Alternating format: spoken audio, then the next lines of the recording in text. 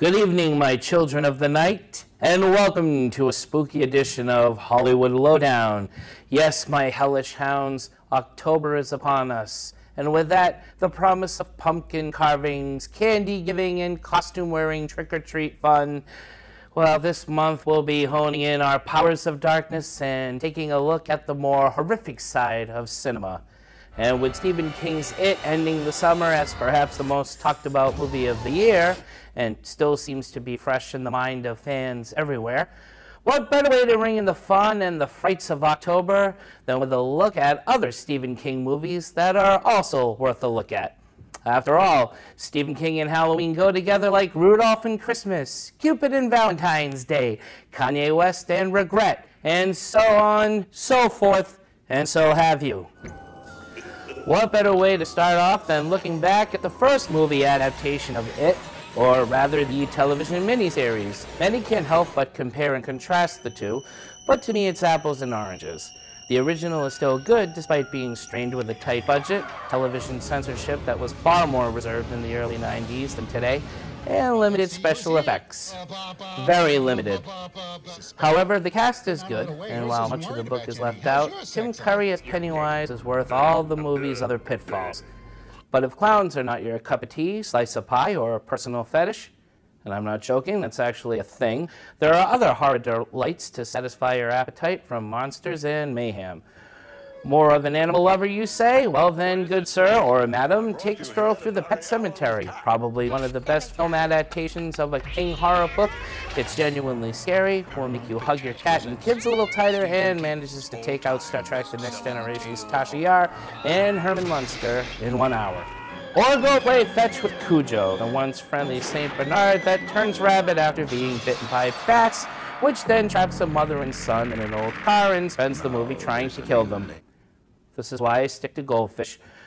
Or go tangle with some killer rats under the watchful eye of a mutant bat-like creature in Graveyard Shift, or some mutant cat monsters and sleepwalkers that are not only vicious, but also prove Freud's theories to be horribly wrong. Or maybe you're more of a planes, trains, and automobiles type guy or gal, in which case you may want to get behind the wheel of Christine, featuring a possessed car, that kid from Jaws 2, and the lovable old man from Home Alone, who's not so lovable in this and probably would kill a person with a shovel. Or sit back and relax on A Flight to Nowhere in the miniseries The Langoliers, a made-for-TV sleeper that's so bad it's actually enjoyable in an Ed Wood sort of way, and does have a psychotic Balky from Perfect Strangers in it, as well as killer flying meatballs. Yeah, no, I wish I was making that last part up.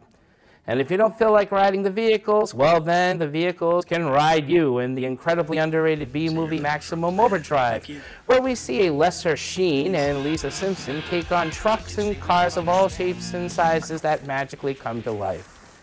Sort of like the Transformers, but surprisingly with far more appeal.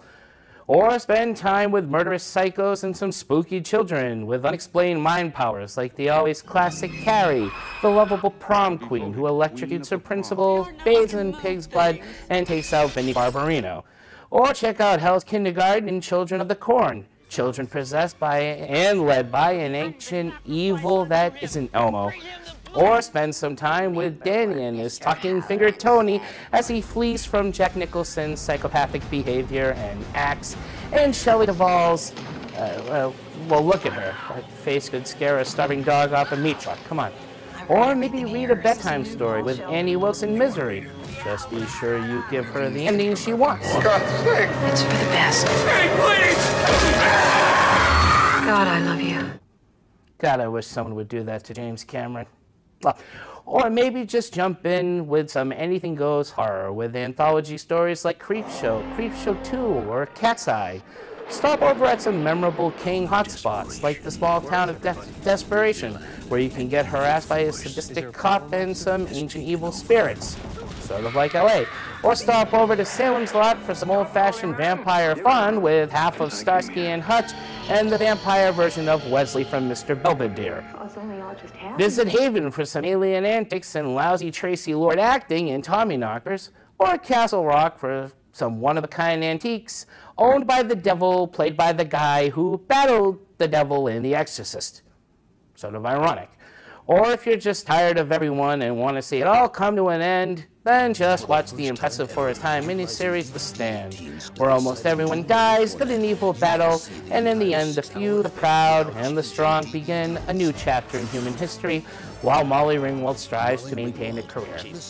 And there you have it, some Stephen King fun to satisfy even the most diehard fan of horror.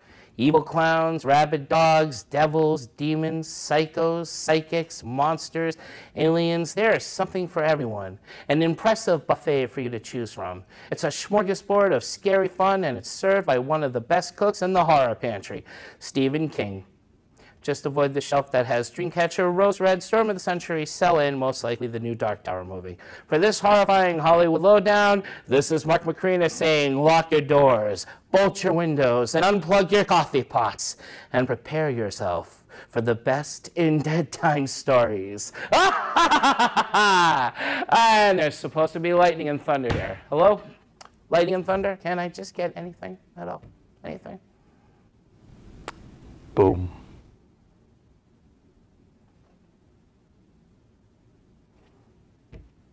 Head honcho there, too.